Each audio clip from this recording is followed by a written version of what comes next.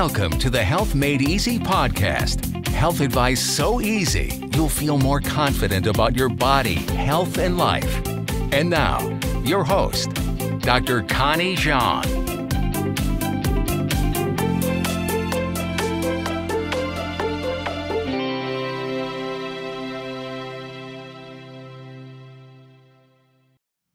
Hey everyone, so it's Q&A Friday. I've got some great questions this week, so I'm super excited to answer them for you. First question comes from Pamela, and she asks, Connie, are you familiar with the Probiotics by Align? It is what my doctor recommended. Curious if you feel it is sufficient. Thank you for your time. Hi Pamela. There are 3 specific beneficial strains of probiotics that we look for. One is Bifidobacterium, Lactobacillus, and Saccharomyces boulardii. Align has specifically Bifidobacterium. It has 1 billion colony-forming units only. It's highly recommended by GI doctors, I know. But for someone with gut issues, I typically recommend the one that contains all beneficial strains and contains 20 billion colony-forming units of Lactobacillus, Bifidobacterium, Lactobacillus plantarum, as well as 2 billion colony-forming units of Saccharomyces boulardii. There's many different strains for each category of these probiotics or beneficial probiotics.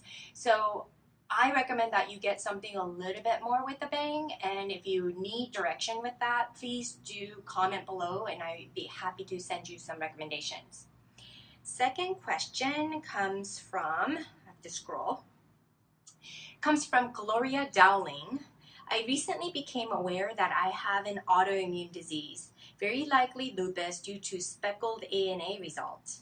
Additionally, and more disturbing was that I have cirrhosis of the liver, which is enlarged, and an enlarged spleen. I've never been a large consumer of alcohol or medicine. Additionally, leukopenia and thrombocytopenia. And my doctors and I have agreed that addressing the liver is the focus at this point.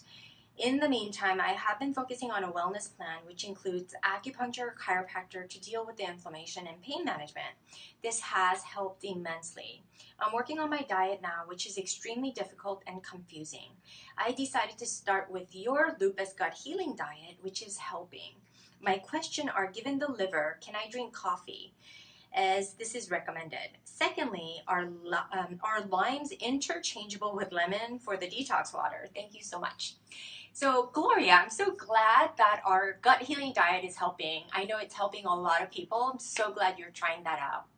Yes, you can drink coffee. There's a new research to state that drinking coffee can actually decrease your risk of death by cirrhosis by up to 66%.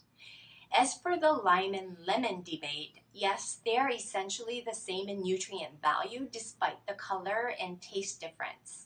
I personally like the flavor of lemon better, but it's totally up to you which you want to take. The third question comes from, let me see here, I have to scroll down. It's Regina Legendre. I hope I said that right.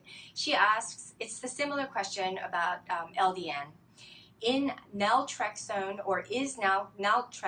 good to take for lupus? What are the side effects? So it's not just the naltrexone, but it's low dose naltrexone. And it's looking very favorable for those of us with lupus, and I'm loving myself on it. I'm currently on 3 milligrams. I can't talk today. I'm currently on 3 milligrams daily, and it's helped me to be more mentally sharp, and I feel like it's helping me with my inflammation as well. And at low dose, LDN works to decrease the overall inflammation. It specifically works to improve the endorphin levels in autoimmune conditions, because we know that immune system disorders like lupus can occur with low levels of endorphins. And low-dose naltrexone is between 1.0 to 4.5 milligrams versus 50 to 100 milligrams used typically for opiate and alcohol dependence. So in essence, it decreases the autoimmunity by regulating our T cells, B cells, and natural killer cells. And it can also reduce neuroinflammatory pain, which is in the brain.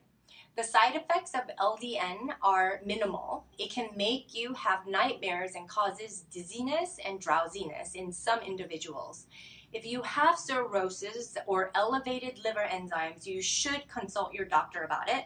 But because it's such a low dose, the side effects are very uncommon. I hope that helps you. Many of you watching this, please ask your doctor about it. Not many conventional doctors are open to it, but I find that the research is very promising, and in the next coming weeks, I plan to share a lot more about it. So, let's see. Next question comes from, let me see, Gisela Delgado. She emailed me this question, so I hope you're watching this, Gisela. So she says, I'm a recent diagnosed loopy. It's been a learning process. I get lost, confused, and frustrated. I'm still learning my triggers, how to alkaline, how to be kind to myself, etc. It's not easy.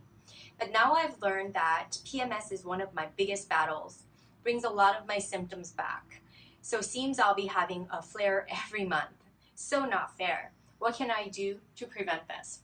Well, there's a direct correlation of lupus and hormones for sure. The key is to decrease inflammation. And because so much of hormones are metabolized through our liver, it's not a bad idea to eat a clean, alkaline diet. I would follow the gut healing guide, can be purchased on lupuspharmacywithanf.com, link below, or the elimination diet plan or elimination diet under files in this group. I would also take a good quality fish oil and probiotics to help your body find a happy balance as not to cause as much disruption when you do have your menstrual cycle.